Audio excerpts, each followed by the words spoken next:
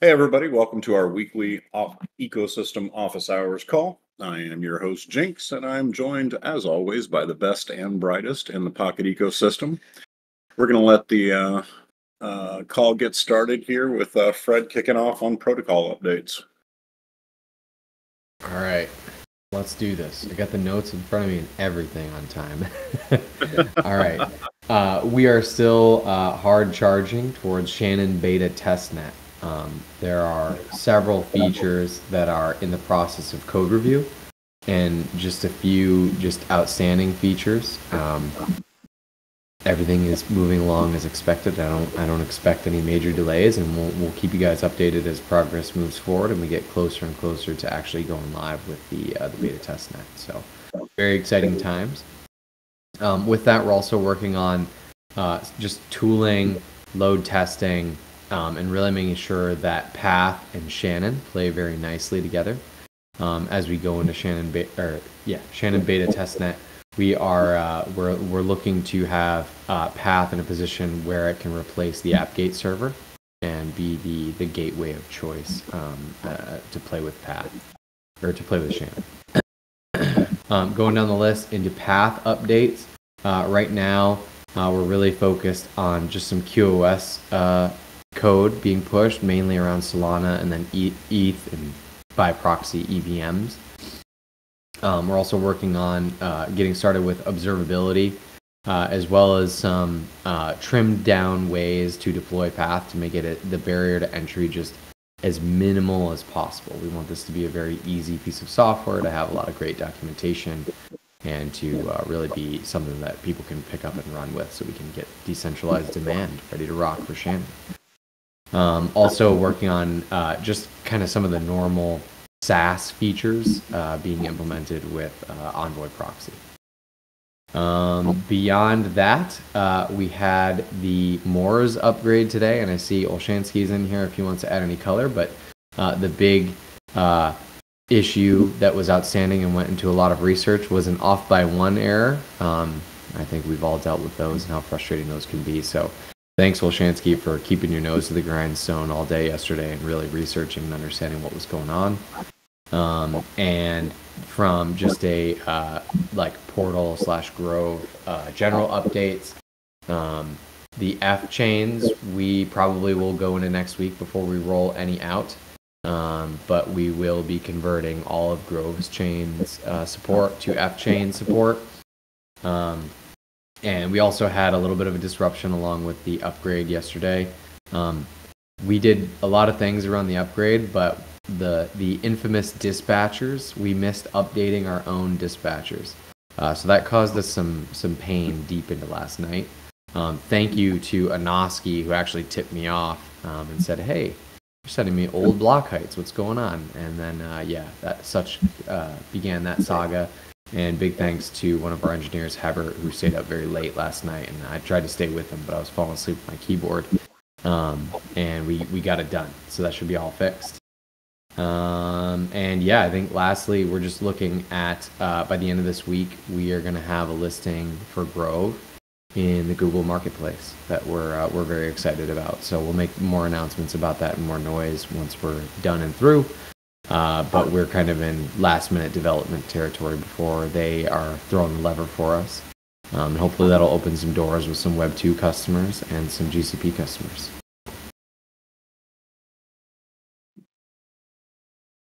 Oh, yeah. Any questions or thoughts on that?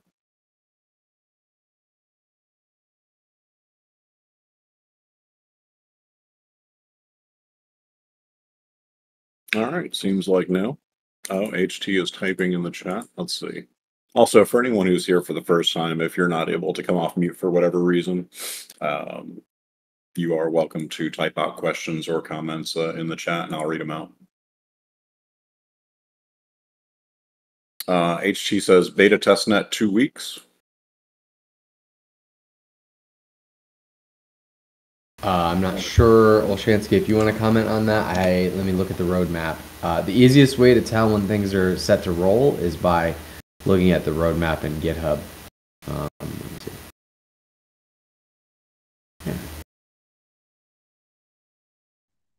We are aiming to get beta tested out in November. But anyone who's seen any timelines I've put online before, I don't want to get shouted again. So 2 weeks is what we're pushing for. Very, very, very hard. November is what's likely going to happen. If it goes past November, there will likely be an unknown that myself or anyone else on the team has not been able to identify going live into. That's kind of the best answer I can provide. Beautiful. Fred Computer asks, what does listing in the Google Marketplace mean for the network? How does it benefit the network? Well, I think, and I was just at a conference this morning, a lot of Web 2 users don't know anything about crypto, but they do use Google Cloud and they use cloud services.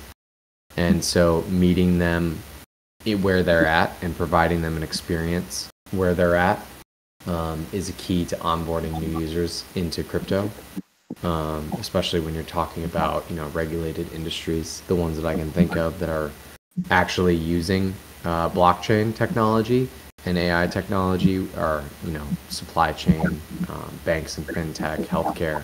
Those sectors are, they're a little bit slower.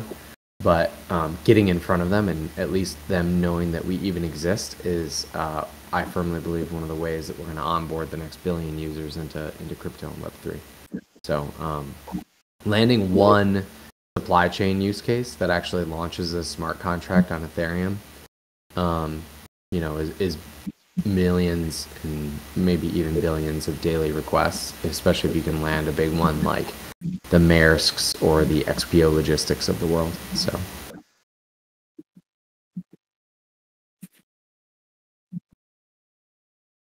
Beautiful. Other questions?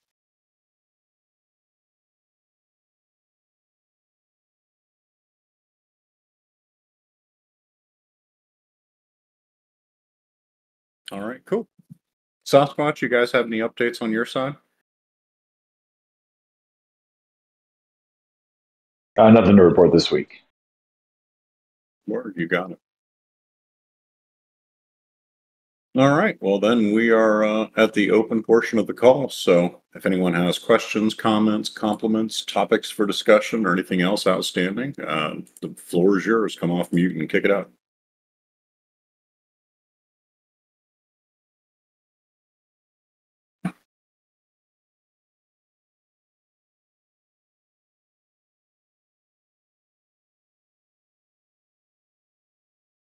Hi, yeah, I just want to ask, after the Shannon rollout, I was wondering if the next priority is going to be AI, and are you guys at Pocket Scan and Grove going to be pushing for AI hard, or what is the next priority after Shannon lands? Thank you.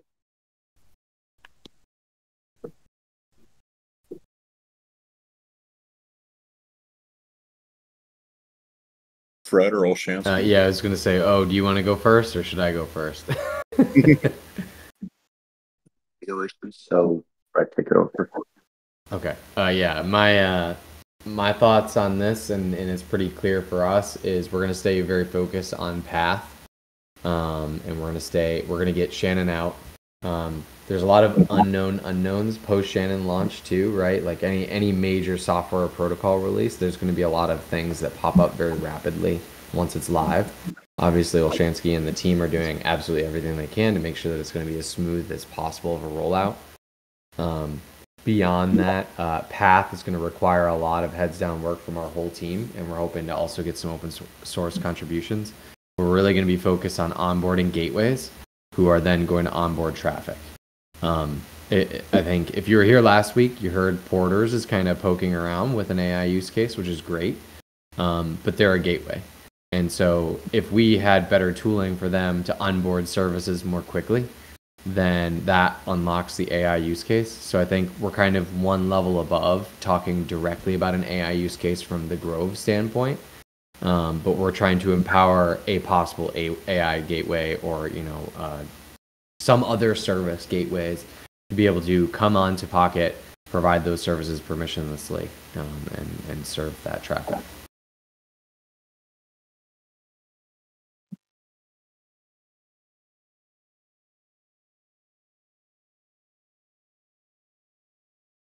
That answer the question?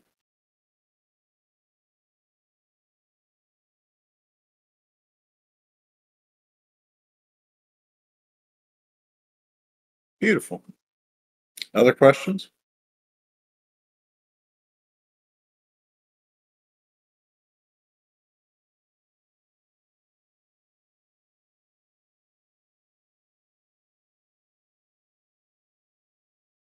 When is the Shannon migration expected? So if you check out the roadmap, that's Q1 of next year. And there will be a time period where both Shannon and Moores are kind of operating side by side.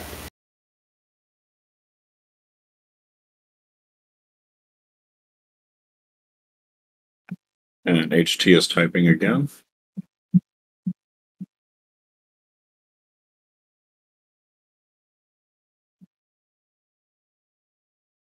Oh, can somebody drop the link to their current roadmap, please? Beautiful. Thank you, Fred. You got it.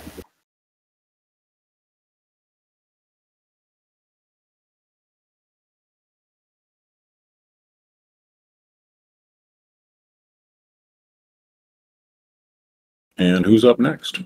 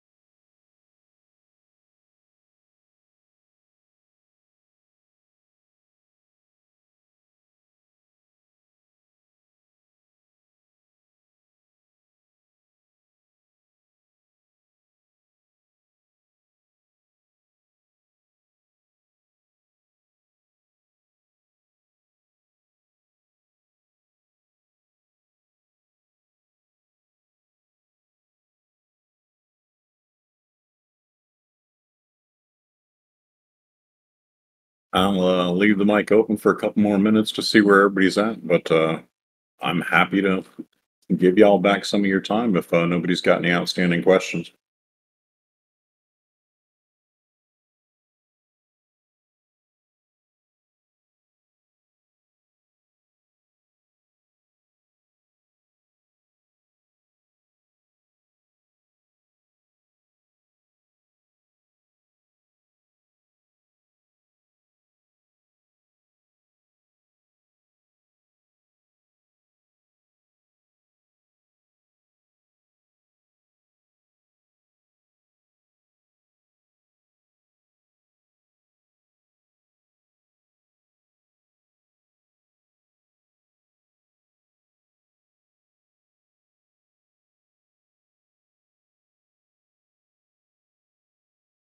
When will the benchmarking tests on testnet begin?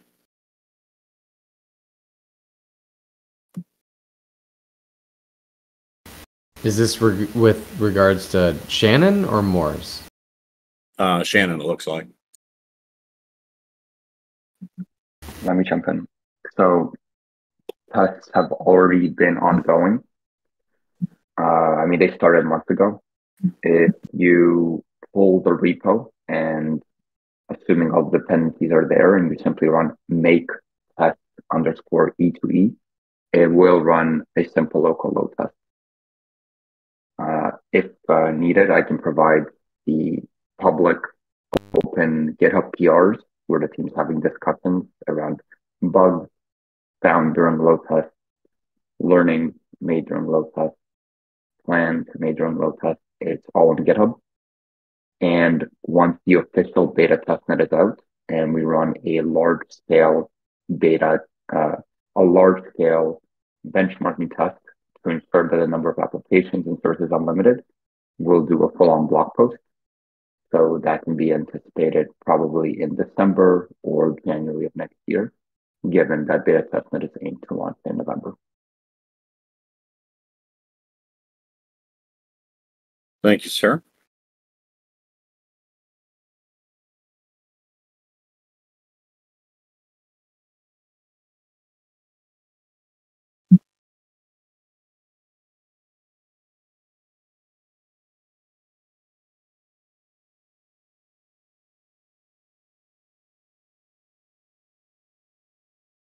Good job. Send the link, please, when you can.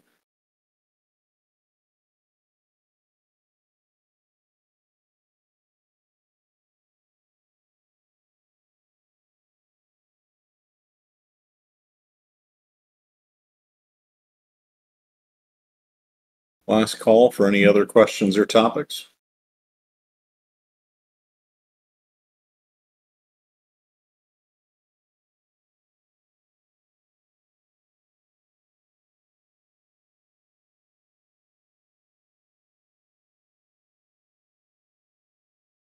The link is up in the sidebar now.